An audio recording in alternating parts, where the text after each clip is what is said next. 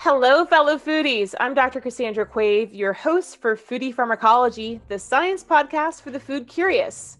This week, we're going to dive into the business of herbal medicines, dietary supplements, and all of the different ways that medicinal plants enter into the marketplace. Our guest this week is Dr. Anne Armbrecht, the director of the Sustainable Herbs Program under the auspices of the American Botanical Council.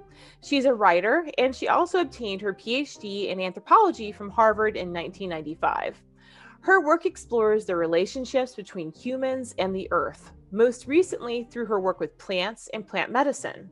She's the co-producer of the documentary Newman, The Nature of Plants, and the author of the award-winning ethnographic memoir Thin Places, A Pilgrimage Home, based on her research in Nepal. Her latest book, which we're going to be featuring today, is The Business of Botanicals, exploring the healing promise of plant medicines in a global industry. Thanks so much for coming on the show, Anne. Thanks so much for having me. It's great to be here. Well, it's great to meet you. And I just want to say congratulations on a lovely book. I really enjoyed it. And there was a particular line in the early section of the book that really grabbed me as I began reading. And it was, when and how had medicine become a product to buy instead of a skill we could share? And so maybe this is a good place to start and kick off our conversation. What inspired you to write The Business of Botanicals? So there's so many different ways I could go at that question, because you picked that quotation, what it makes me think of is that question that the means are the end. And that's very much what I learned in studying herbal medicine with Rosemary Gladstar at Sage Mountain. It's really the relationship with the plant and the intention that we brought as students to learning about them and to making remedies and all of those things. And that's what I explored in our film Newman. But then as we were doing the interviews for Newman, interviewed a number of people in the botanical industry. And what struck me was about the real difference between that intention and the relationship and the process, and that was kind of the healing, as much healing as the chemical constituents in the product. But then those plants were bought and sold in this global supply chain that people didn't really seem to know a lot about.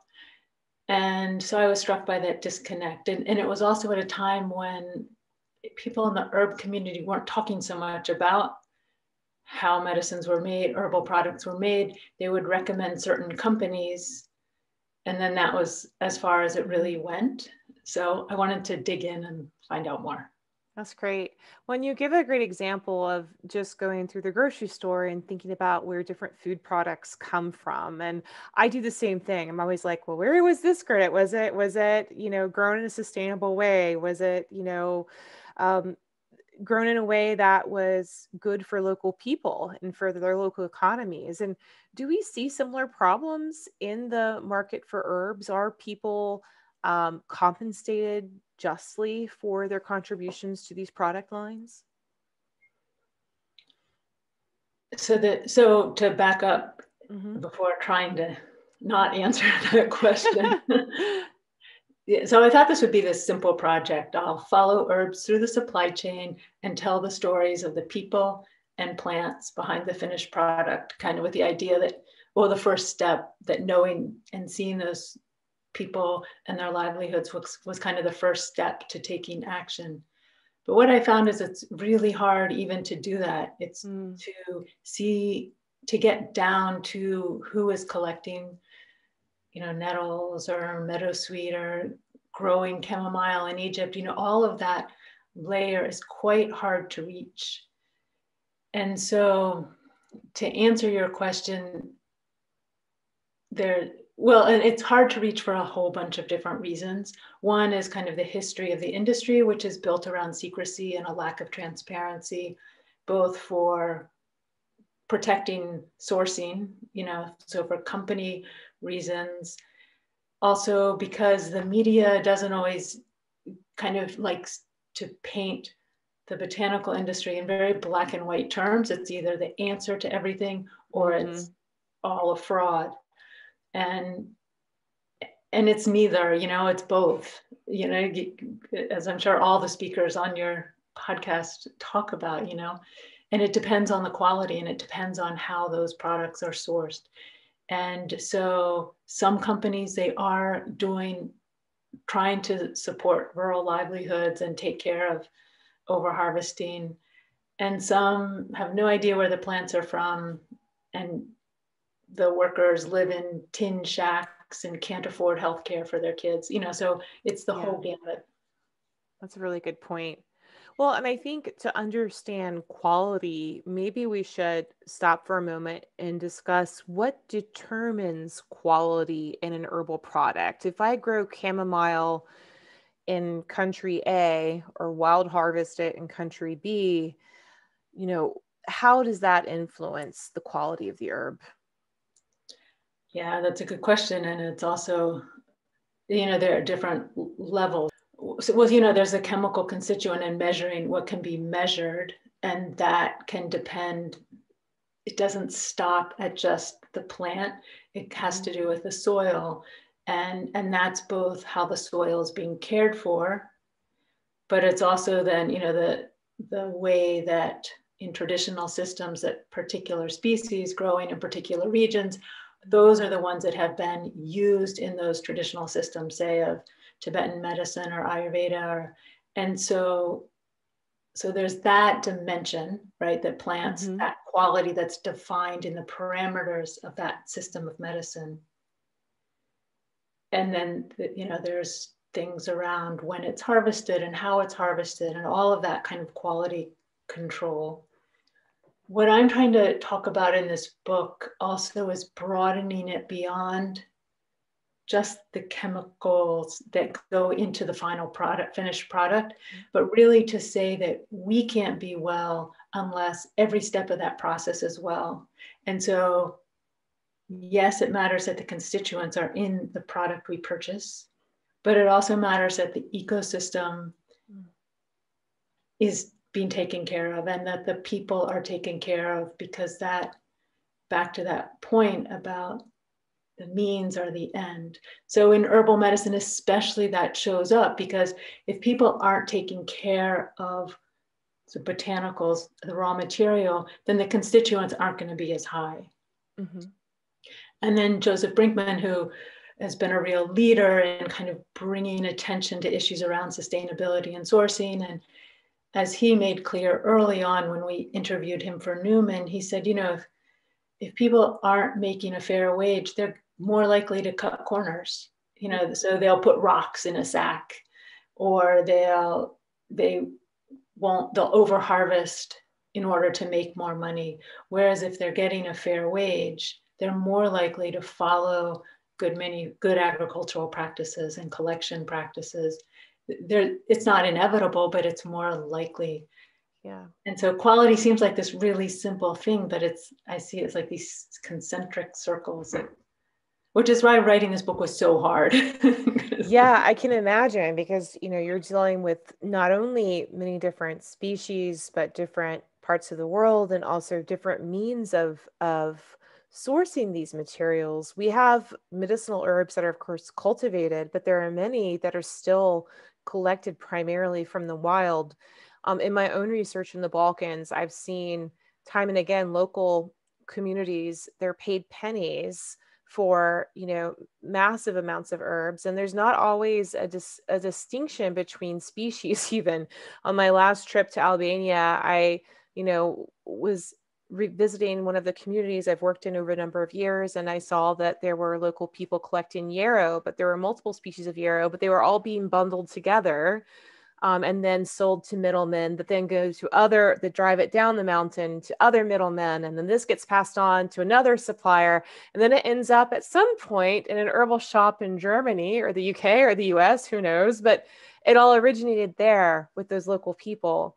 And so I don't think it's always an intentional thing. It's not always, the idea of putting rocks into something, but sometimes it's just also lack of botanical training on the part of some locals when they collect, especially plants that they don't use themselves as medicine, but which are collected primarily for sale. Well, and one of the biggest threats, I think, to, and not just me thinking this, a lot of, people who I spoke with Mm-hmm. talked about, to the long-term supply of botanicals from around the world, is that the lack of that knowledge isn't being passed on to younger Mm-hmm. generations, and younger generations are moving to cities. Yeah. Somebody from who I was speaking with, who's in charge of sourcing for a company in the US, said, when we came back from Eastern Europe, he said, so where were the young people? Did you see any young people? And he answered before I could say anything. He's like, no, you didn't, because they're not there. They're moving to the cities. Mm-hmm. And so which gets to the question of livelihood, because every parent, you want your kids to have a good livelihood and a good living. And if they aren't getting able to do that, then in addition to the bright lights in the urban, of an urban, Yeah. there's always going to be people who want to live in rural areas, right? But you also want to have a dignified living. And what does that include? Absolutely. Well, this ties into another topic that you cover in the book. It's this concept of fair wild. So many of the listeners have probably never heard of this term before. Can you tell us what is fair wild, and is that similar to fair trade? So Fair Wild is a certification, and so it's similar to fair trade in that it's a certification. It's a third party certification for plants that are wild harvested, and it's quite rigorous, and there are a whole set of criteria that a company has to go through to show that the plants aren't being over harvested. And so that's not as simple as it seems. And I'm not an ecologist, and so I only understand a little bit, but that has to look into how much is being harvested, how much is regenerating.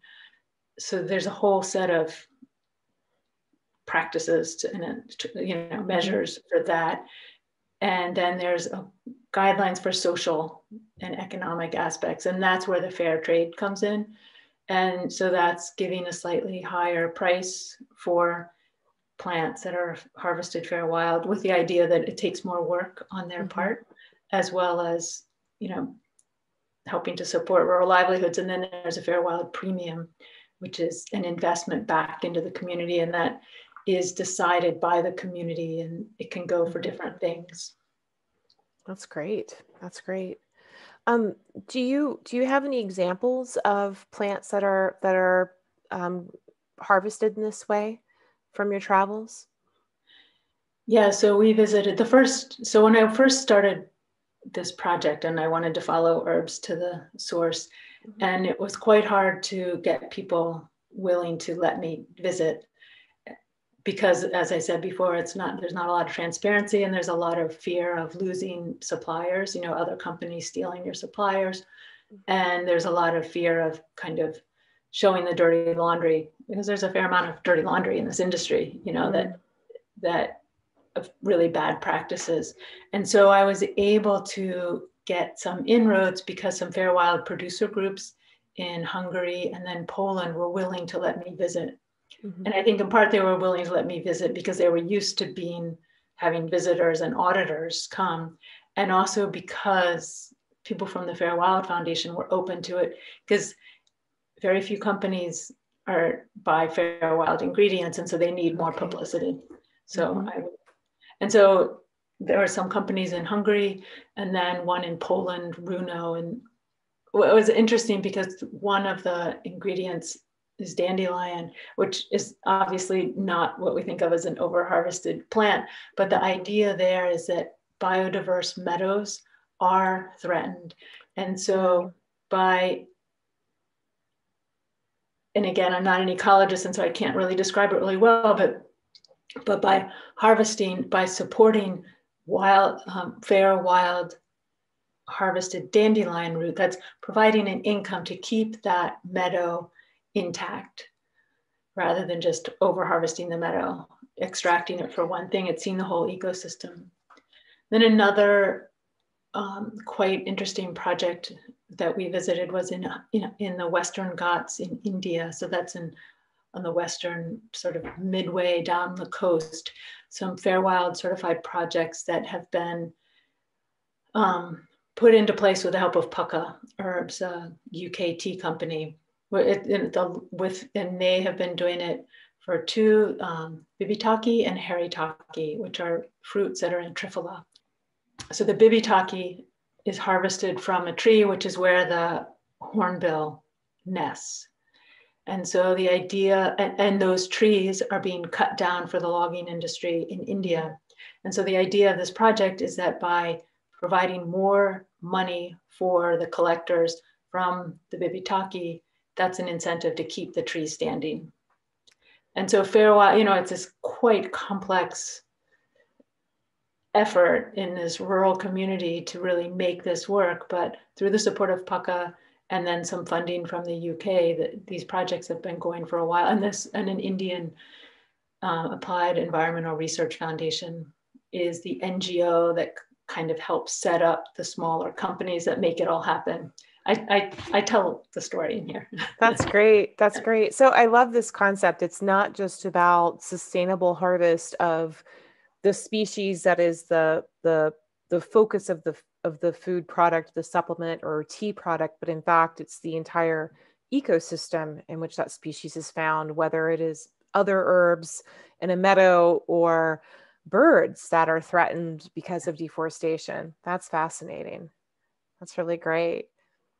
So okay, can I just, years yes. ago, so I'm an anthropologist, cultural anthropologist, and very focused on kind of individual stories rather than big systems. But a quotation by the literary theorist Raymond Williams always stood out to me when he's talking about, in his book, The Country and the City. And he says, the coal is just as much a product of mining as the slag heap is. But we just tend to focus on the coal and not the whole process. Or Martha Herbert, a neuroscientist, when we interviewed her for Newman, she was talking about side effects. And she said, they're not side effects. She was talking about environmental toxins. And she said, they're not side effects. They're effects. We just don't want to see them. They're not the ones we want. And so that's what it feels like. Something like Fairwild is helping to support and nourish the effects that we do want, beyond just this little product, one product. That's great. Well, we've seen some examples now of how companies can do it right, but what happens when they do it wrong? What are some examples of some of the poor practices that really need to be remediated in the industry? Yeah. So early on in this project, I also had to make a decision about what my focus was going to be and how much of the bad practices I would share. And part of that was how, people were trusting me. And I never from the beginning wanted to be this investigative journalist. I really wanted to do it more as an anthropologist and really understand the industry from the perspective of the different stakeholders. And so that's understanding the challenges and the work that's being done in a good way and the work that's being done in a bad way. And so I had to and also originally, even the first draft of the manuscript, it was kind of an overview of the whole industry. I went through each of the steps from the source to the finished product. And that included kind of, these are the bad practices and these are the more positive practices. And it didn't work as a book and it wasn't interesting to write. So it would be really not interesting to read, right? If it was putting me, but so I revised it and focused around the encounters that I felt like were making a difference. I'll get to your question, but that meant really framing that within a context of what is not working, what the bad things are. And so I described a few of those encounters in India. I mean, there was so much that we saw in India that was quite discouraging, as I'm sure things you saw in Albania and the Balkans, but just carelessness, not knowing the species, mixing the species. One of the worst, I think, everywhere is probably drying and storage. And so visiting this one warehouse off this dusty road in southern India with just huge piles of dried leaves and on the stem. And it was a trader who bought these from growers or wild collectors wild collecting there. You know, when we think of wild collecting, I think pristine forest, but this isn't pristine forest. This is, you know, like along a roadside in southern India, which, you know, who knows what factories are nearby, or the quality of the air, or the quality of the water. And so he had this store there, and it was dry and dusty and brown. And I was there with an Indian botanist, and she asked him who he sold this to, and he said, he was telling us, and he said he also had some better quality that was stored somewhere else. And she asked, well, which did he give to people? And he said, well, he would give them this, the poor quality, and if they asked for the better quality, then he'd mix them. So there are just so many. Or another example of a warehouse in India where just all these open sacks and people reaching their hands in to take, you know, out samples for buyers, and so little awareness about what was getting mixed in between the different sacks, or like rodents at night, or, you know, just or mold from wet, and and fluctuating temperature. So the constituent, I mean, And so one thing that struck me in your writing about your early training with herbs was, you know, the reverence and respect for herbs and how they are collected and processed. And you know, in my research lab, we apply many of the same techniques with really taking great care and how we collect the herbs, where we collect them from.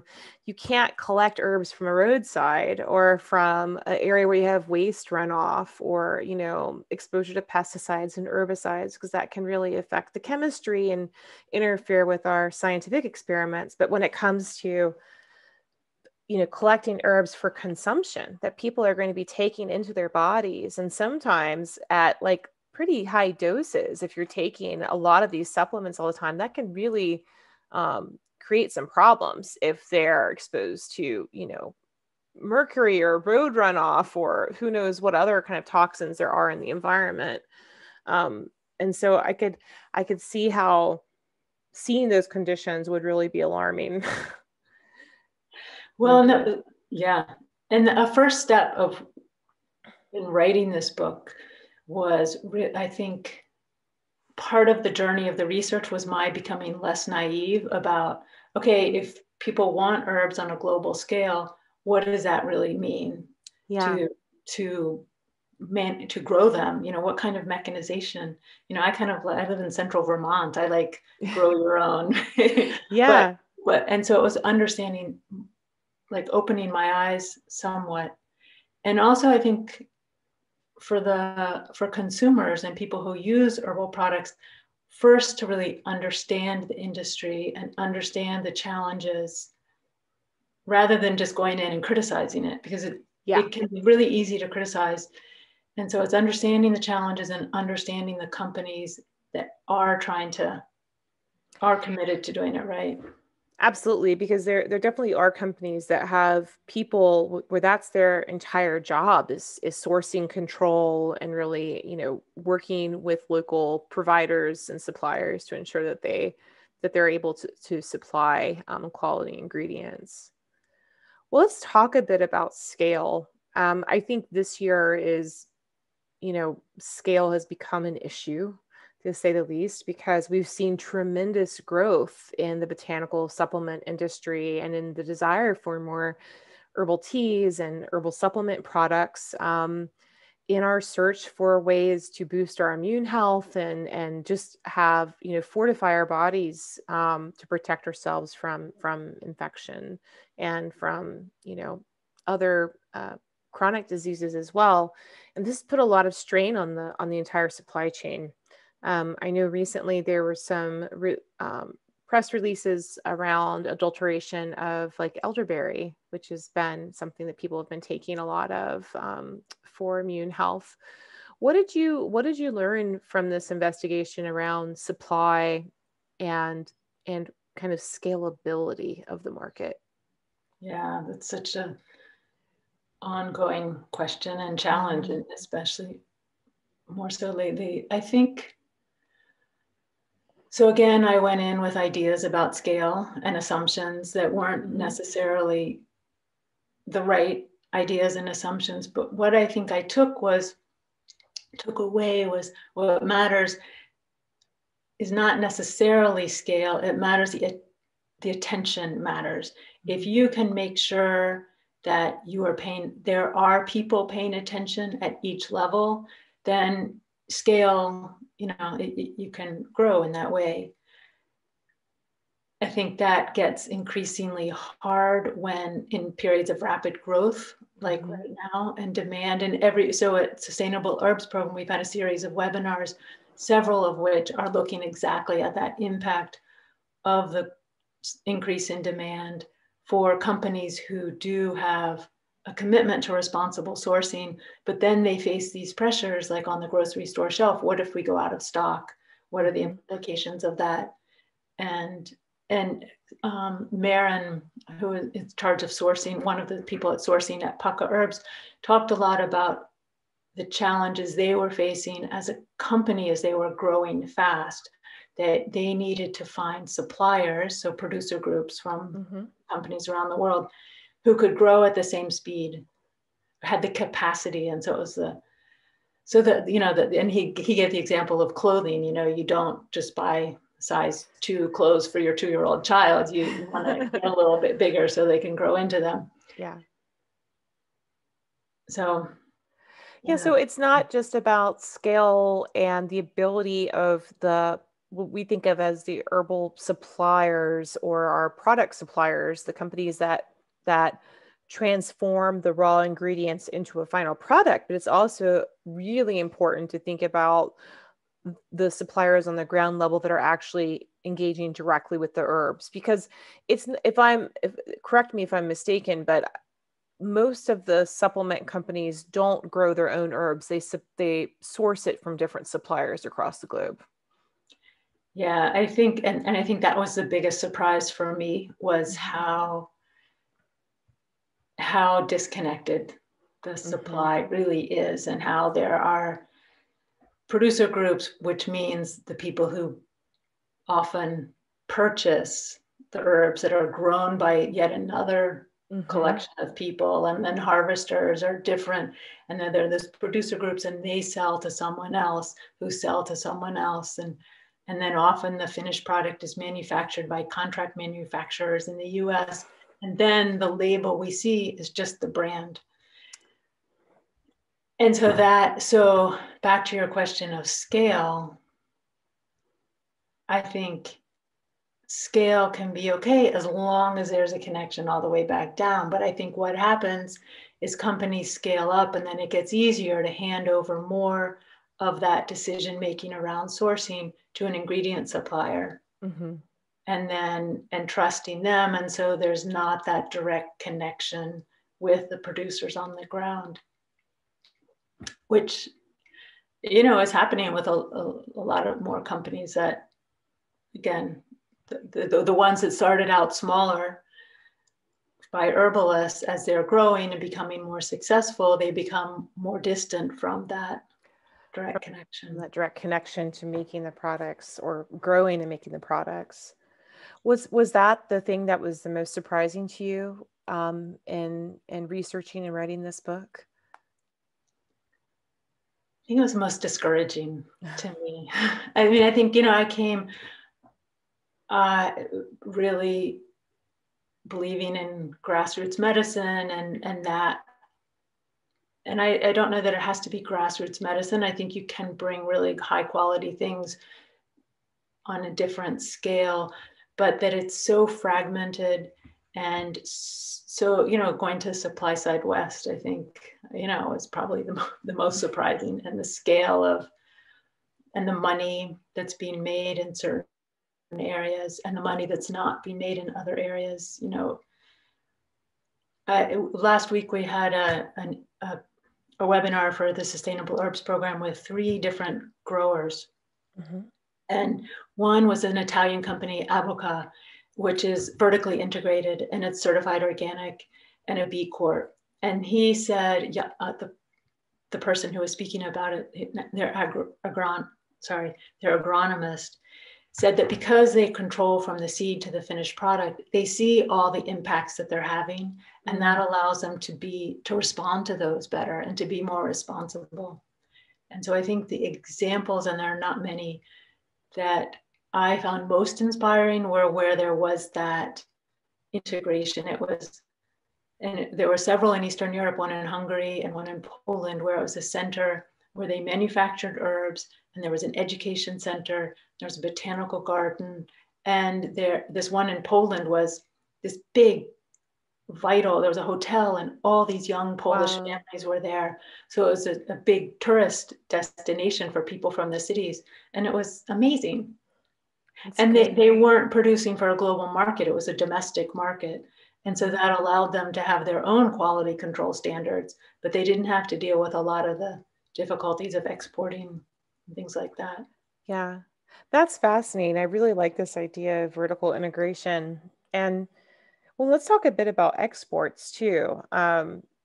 And this is a subject that's really touchy in the pharmaceutical market around botanical medicines, and we've seen great examples of implementation of Nagoya protocols with, for example, with crofelemer, with the product made from the dragon's blood tree, and how the company's Shaman Pharmaceuticals is really working to bring benefits back to local people and working with local people. But we don't always see those same expectations for some reason in the supplement market, which is surprising to me because this is a multi-billion with a B dollar market. And it's entirely based on botanicals that have, in most cases, a very rich history of traditional knowledge and in local use as their own form of plant-based medicine in many of the countries where these products originate. In your discussions with companies, did you ever hear anything about this concept from them? Well, so in the US, companies are not super educated about the Nagoya protocol and all of that, and sort of woefully inadequately so. I think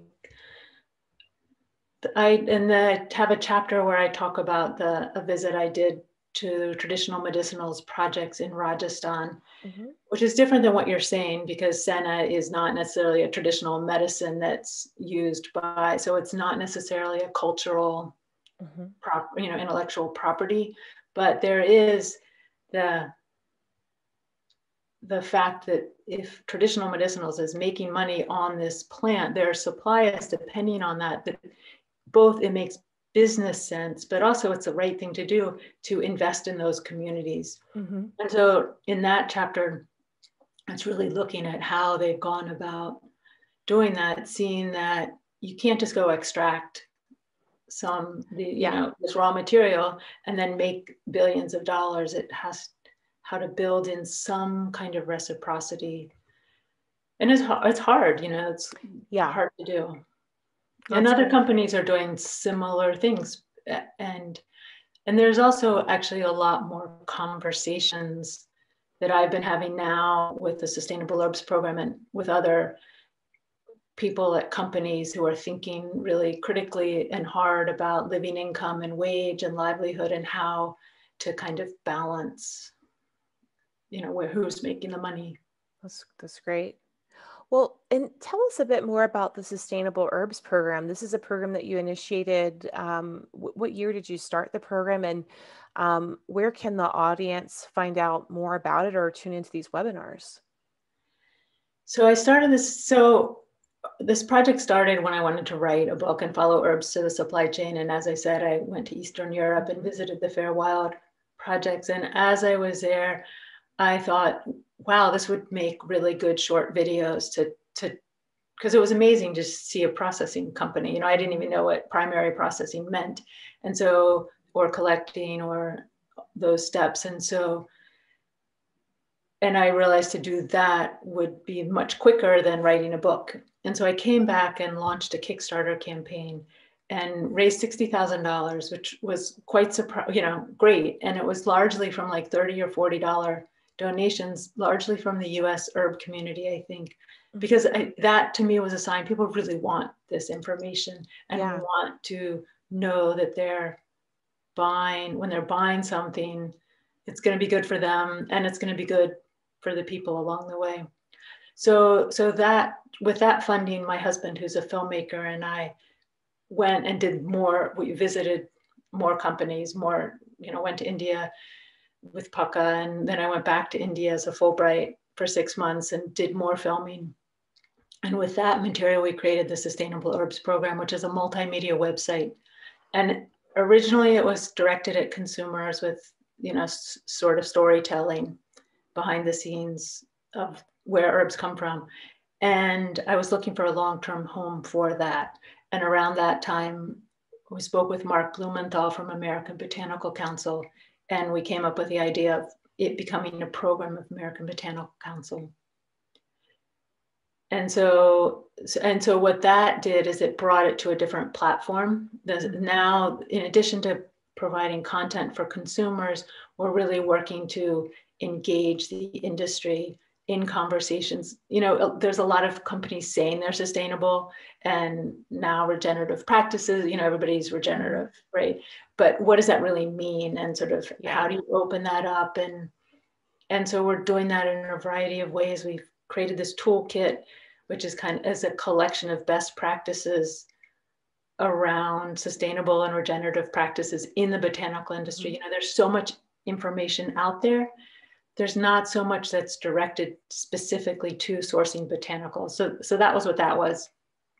And then a year ago, last September, we started doing these webinars, which are twice a month of really bringing together conversations around key issues in sourcing botanicals, as well as a series on ethnobotany. And we have many similar speakers to your podcast. It's great. That's great. Well, this is such an important resource, like you said, just not only for consumers, but also for students and folks in the industry, because it is a complex industry. There are so many different layers and levels from, across the supply chain to the formulations to batch standardization to how they're grown, harvested. It's a really complex process. So I think it's fantastic that you're bringing this information out to people. Do you have any other tips also for the consumers? How do they determine if they're buying the best products when it comes to these botanicals? Yeah, that's such a good question. And everybody always wants to know, what companies do I buy from? And I'm not going to tell you. I think on one way to tell, or a place to begin, is on the Sustainable Herbs Program website. We have donors, the list of companies that have made a decision to invest and support Sustainable Herbs Program. That's a sign that those are companies that are committed beyond lip service in these issues. And so that's a good place to start, I think. So that's an indirect way of recommending companies. But a lot of those aren't brands, they're ingredient suppliers and behind the scenes. I think another thing, so back to the first point you made around the process of making medicine as a skill, like, to me, that's what drew me to herbal medicine, because I realized how empowering it was to regain that knowledge and not just be dependent on what someone told me. Yeah. And so what I'm trying to do in writing this book is really bring people behind the scenes so that everybody knows what questions to ask and what to look for, and to think about, okay, what values matter to me? Like, I really want to support rural farmers and smallholder farmers in India. Then I can find a company that's really committed to that. Or if I really care about growing domestically in the US, then I can find companies that's more their priority, so that it's not just a one size fits all. This is the best company. There's a lot of different approaches.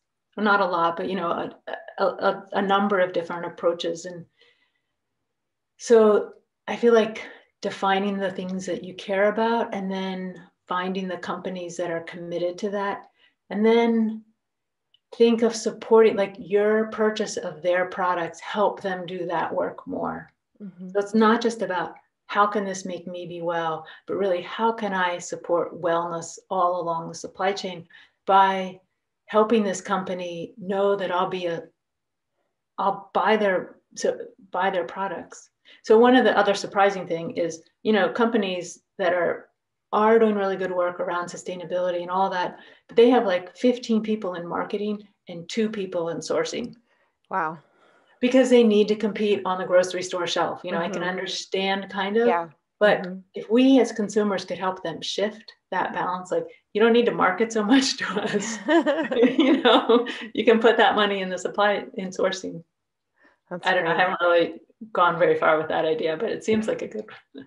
That's great. No, I mean, and I love thinking about this from a global perspective and, having these experiences of meeting local harvesters, which you and I have shared with, in different parts of the world, it really brings it home that these are people's livelihoods. This is what sustains their families. And having this done in a really socially just and equitable way is so important at multiple levels. One last thing, I just to return to this idea also of our connection to medicine and how medicine is about sharing knowledge too. I think many of the listeners in the audience have small gardens, or maybe it's a balcony garden with some potted herbs. And I wonder if you could just share with us some simple tips on making medicines. I'm a big fan of mint tea, just to start us off. And so I grow mint in my garden, and when it's ready, I cut it, I dry it, and then I have this delicious, mint tea that I can make for myself and my kids throughout the year. It's so simple to make some of these types of medicines. Can you give us some other tips? I'm a very small home scale herbalist, not a teaching herbalist, but things I do. Yeah, I harvest nettles. And dry them. And from the beginning, from when my kids were young, I dry them and I put them in a mason jar and pour hot water over it and steep it overnight. And I give that to my kids, and they've grown up drinking nettles tea. And so I think, okay, I've done one healthy thing for them. And then I like echinacea. It's so easy to grow echinacea. And then just harvest it after a couple years, 2 or 3 years, the root, clean it, chop it, cover it with vodka. That's my kind of medicine making. I'm not a high quality control. I mean, I'm quality control in terms of cleanliness and how I handle it, but not in terms of lab testing. Yeah, no, that's fantastic. I mean, it's amazing what you can do with a mason jar and some vodka. Well, I was simply honest.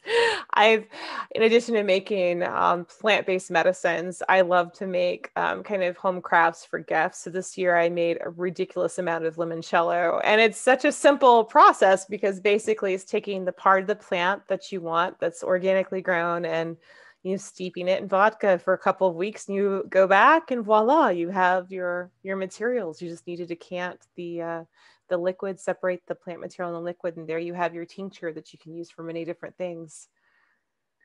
It touches on such an interesting question around cost and price, because on one hand, around sourcing, people who aren't making enough money, and yet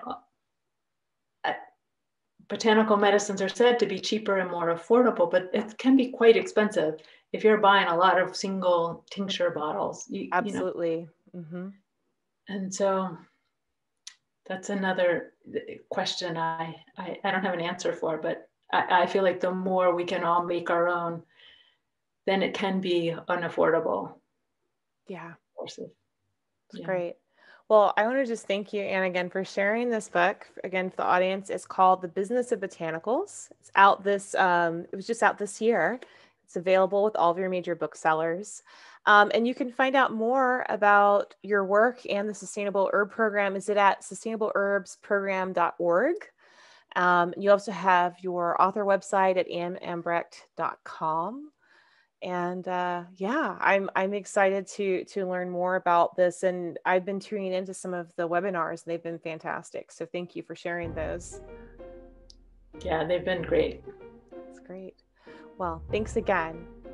You've been listening to Foodie Pharmacology, the science podcast for the food curious, recorded on Zoom during the COVID-19 isolation period. If you'd like to find this and other episodes, you can go to our website at foodiepharmacology.com. You can also find the video version of this at our YouTube channel at Teach Ethnobotany under the Foodie Pharmacology playlist. I want to send a shout out of thanks to our producers, to Rob Cohen and Christine Roth and Co-Conspiracy TV for their help with producing this and all of our other awesome episodes. Thanks so much for listening. Stay healthy out there, and I'll see you next time.